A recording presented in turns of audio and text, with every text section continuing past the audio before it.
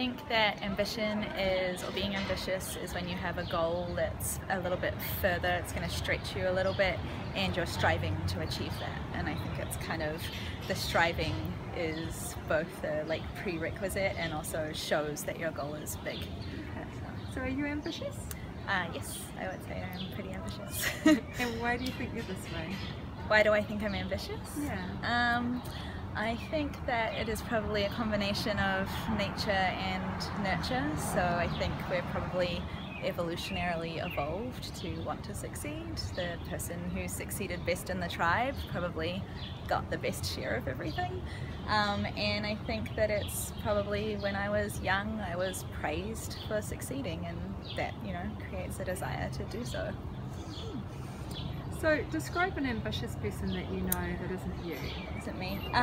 So I have a very dear friend who was a journalist and decided that she wanted to be a world famous DJ, and, you know, from New Zealand pursued that with absolute vigor and stayed up all night teaching herself how to DJ and producing music, having had no kind of musical background, and yeah, really worked hard at it, and now 2 years later that's her full-time job, that's what she does, and she's continuing to kind of move up the ranks of that. But I feel like she was very ambitious to just kind of pluck this dream out of somewhere and go for it.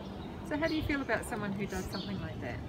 I admire her immensely. I think she's incredible. I think the way that she's worked is so admirable. You know, she's really put the time into doing it. I think the kind of gumption to get up and go and do something like that and not subscribe to having to succeed in probably the way her parents wanted her to or other people wanted her to, and doing it for herself is incredible.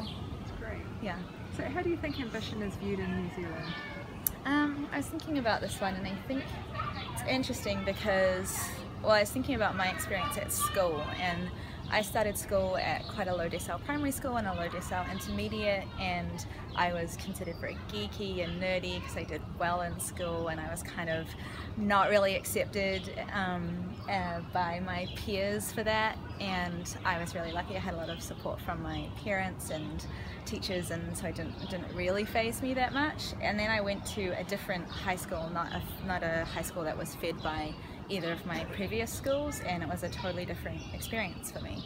I felt really supported in being ambitious. Everybody there had ambitions that they were working towards, and I think that's a really interesting contrast, because most of my experience, I would say, is that New Zealand, well, I've always felt really supported in being ambitious, but I know that tall poppy syndrome and all of those kinds of things get thrown around, and I think there's probably different factions of society that view it different ways.